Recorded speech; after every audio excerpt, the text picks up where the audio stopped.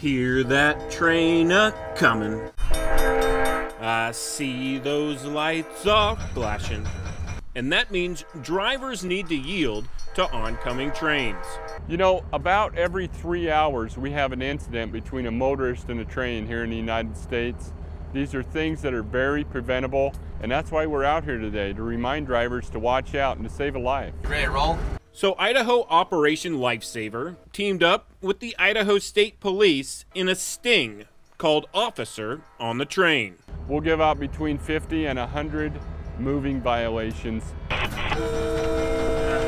Because it was pretty apparent that drivers didn't have the patience to wait for the train to pass. So whenever you come up to the railroad tracks, if the red lights are flashing, you have to stop for a red light, of course. Now, if the train's within 1,500 feet and it's sounding an audible warning, you have to yield to it. That's more than a quarter mile. In 2017, 5 people died in Idaho train accidents. And there's been one so far this year.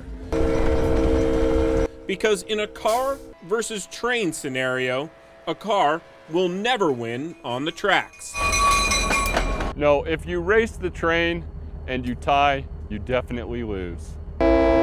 Steve Dent, 6 on your side.